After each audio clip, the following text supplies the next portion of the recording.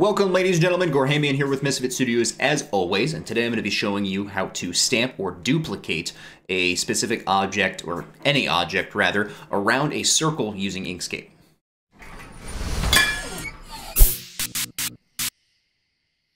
Okay, so first, of course, you're going to need an object. In this case, we're going to be using this black arrow. Actually, let's go ahead and make that just a little shorter. There we go. It was a little tall to begin with.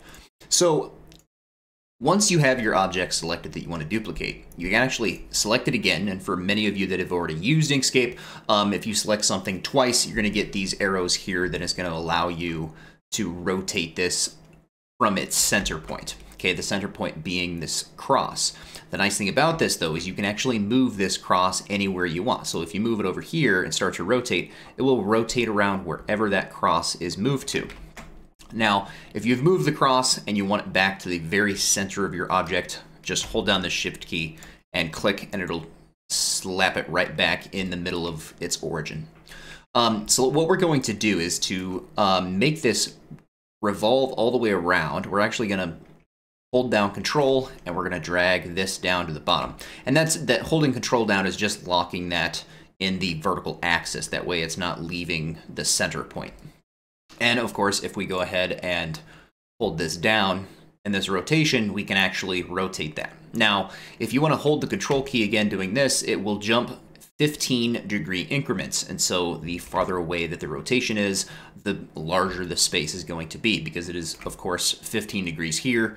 And to duplicate this, you actually just tap the space bar. So every time that you tap the space bar, it will put down. You can even skip a couple, tap there. And so you don't have to, copy and paste and do a whole bunch of different commands. And it gives you this nice little pattern here.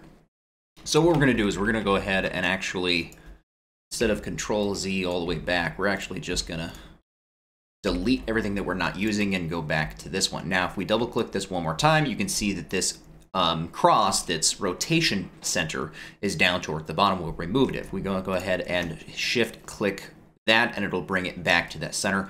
Now, let's say that you've got a circle already predetermined. You've got a size that you already know you want to use.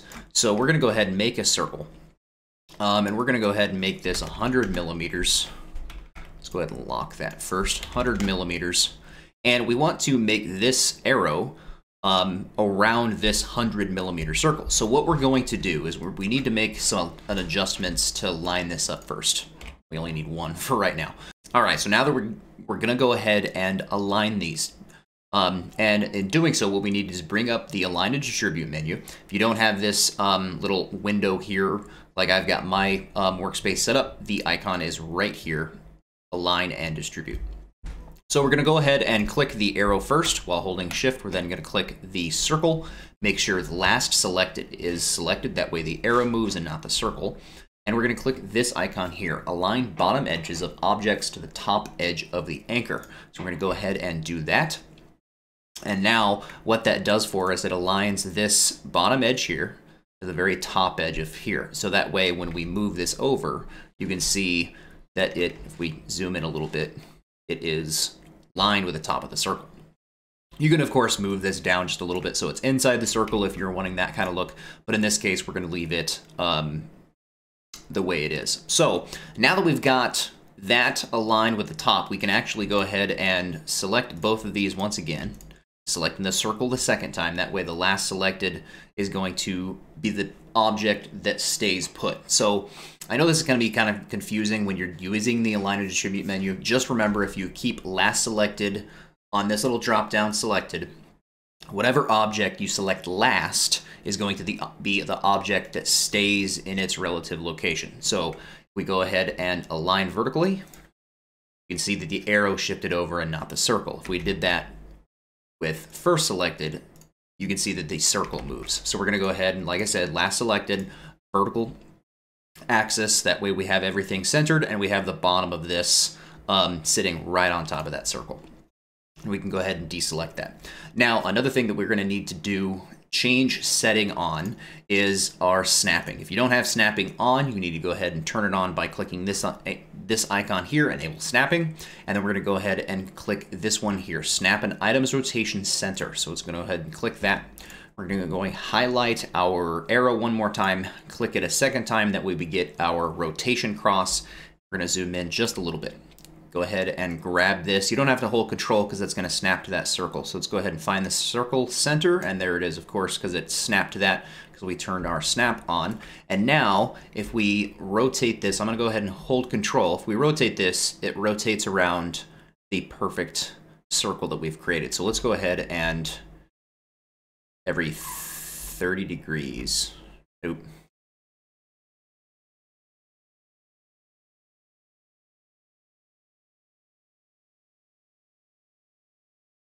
There we go. Gives it a nice, we can actually delete our extra one.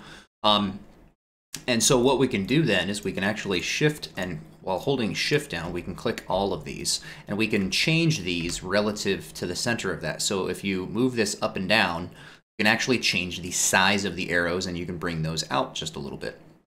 That way we can come off of the circle if you're wanting, you know, a little space here. Or if you want to keep the same size of the arrows before you do all of your stamping, you can, of course, just move that first arrow up just a little bit.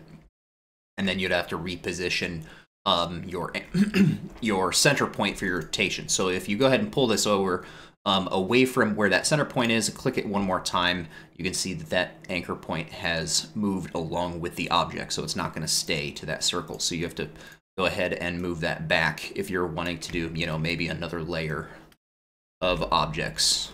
You can play with it. Of course, like I say in a lot of the videos, especially with a lot of these creative how-tos, make it your own, have fun with it.